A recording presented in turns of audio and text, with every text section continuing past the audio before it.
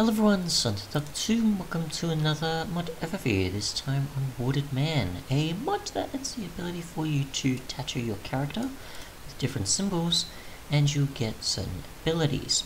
What you want to do though is get a tattoo needle, which you can find in dungeons or from a tattoo artist villager, which I happened to get the chance of spawning in pretty easily, so that was convenient. Obviously, if you wanted to trade, you'll want 8 emeralds and an ender pearl to get 1 tattoo needle. I'll actually do this now and see what other trades they have.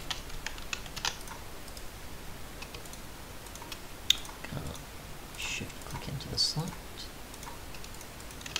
Just do that and see what happens. If they have any other trades, which they may not. I think I turned particles off. Minimal, yeah. So try again. Please don't fall off the tree. And it seems that's the only trade they have. Once you have a tattoo needle, you can right click and then select certain locations on the diagram here. And obviously there's a bunch of different dyes which will determine the tattoo's color, most likely, that you'll be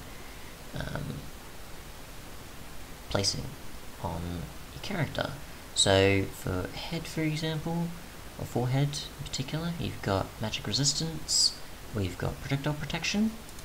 You've got the right pectoral, which you can give damage resistance or thorns. The left one, pretty much the same.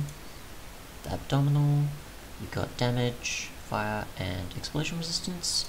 The right palm, you've got chisel fist, iron fist, flaming fist, and stone fist. For thighs, you've got damage resistance and fire resistance. And then for feet, you've got feather falling and jump boost. And when it comes to others, I'm pretty sure you'll be getting pretty much similar, just obviously 2 lots of it, and obviously on the backing. So we've got fire resistance there, the difference there. Okay, so fire resistance only on the back, but you've got damage resistance on the front. So there's a few differences there that aren't in the other. So just put a few on, for example. So we'll just go magic resistance and go ink sac, and then we'll tattoo it, and you'll use up the 1 needle, so you'll probably use up these quite a bit. I'm assuming... Yep, so we can't really tell, I don't think, it's just a thing you sort of witness in the GUI. So, magic resistance we've got, and then projectile protection. So I'll actually try with a witch, for example, so that's where we'll get our magic protection, and we'll get a skeleton as well and see how that goes too. So we'll just go back into normal. We'll see how much damage we take now compared to usual. Poison, only so much. Instant damage. Anything else? Possibly not. They're kind of trying, but not really. They're also getting themselves hurt, so that's always great. So yeah. Try with projectile one just in case as well. Try health. And we'll go back into normal. We'll remove, actually we can't do that, but we will demonstrate how to. So if you want a tattoo remover, you want an existing tattoo needle on you, diamond, and ender dye, which is an ender pearl, and dye color. If we click on here and remove it, it'll remove a single tattoo remover. So if we apply, say, projectile protection here, go to there, see how much of a difference that makes, since I think it was 2/4 there. So we'll see how much of a difference that makes, and possibly also at night, because that'll determine it a lot better. And I'll just get the skeleton off. There we go, so we'll try again. so only about half a heart I'm assuming there? Not too bad, which I think it's usually on normal about 1.5 typically. So that's not too bad, that's still quite a bit of a reduction, even though it is just 1/4 or half because I've got both here, so yeah. We go to, for example, damage resistance compared to thorns. We'll see what we get there. And applying enough to both. And then we'll check the back as well. We'll see how much you get from 4 of these, which it's going to be 1/12 for each one, so this will be the equivalent of 1/4. We'll see with projectile at least how that is, besides just, say, a zombie or something else attacking us.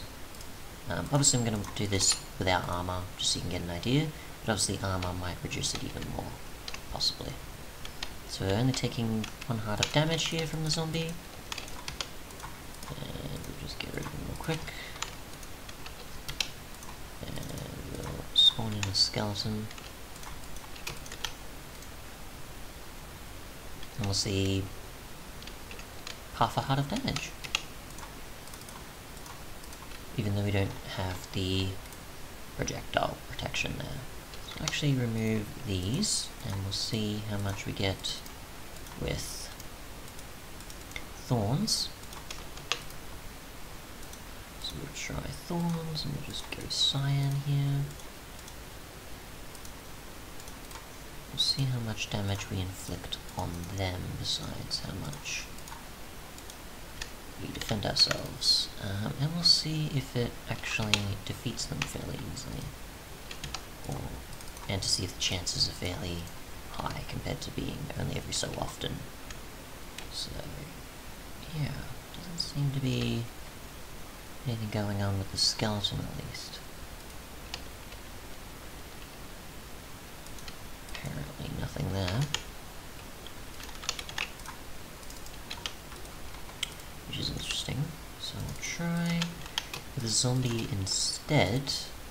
We'll see, because obviously you need them to actually harm you in a melee type way, not projectile, so not too bad. We have obviously, we go with abdominal, damage we've already witnessed, fire resistance we'll see, and explosion resistance we'll see. How much of a difference that makes. We'll try on the back, so explosion resistance we can do for that. We'll actually try with a creeper, rather than say a wither or gust fireball. This will be able to determine the explosion a lot better and close up.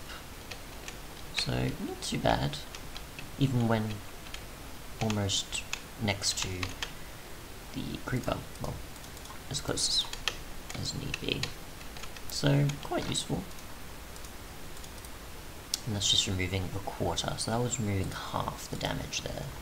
And that's not counting the armor either. So if we actually go to fire resistance, we'll actually see how much that makes a difference as well. It only works that way. So we'll try with... and that was not what I wanted. Okay. Let's actually get some lava and find out that way then. And not take as much damage, either from some source like a skeleton or something else. Okay, so let's see, where do we want to go with this? This. Okay, so we'll go somewhere, here we go. Still a bit of something nearby, but we can dig a bit further down if need be.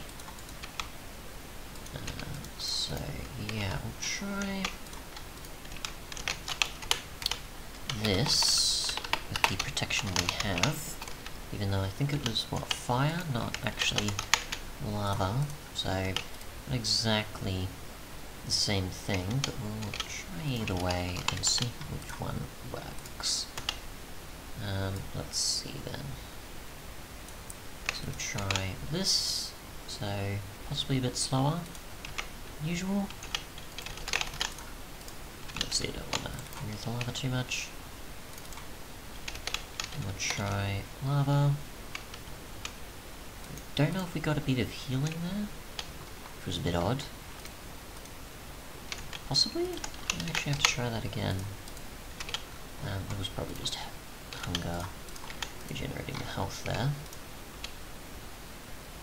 So possibly not much going on there, but a bit slower on taking fire damage, I'm assuming.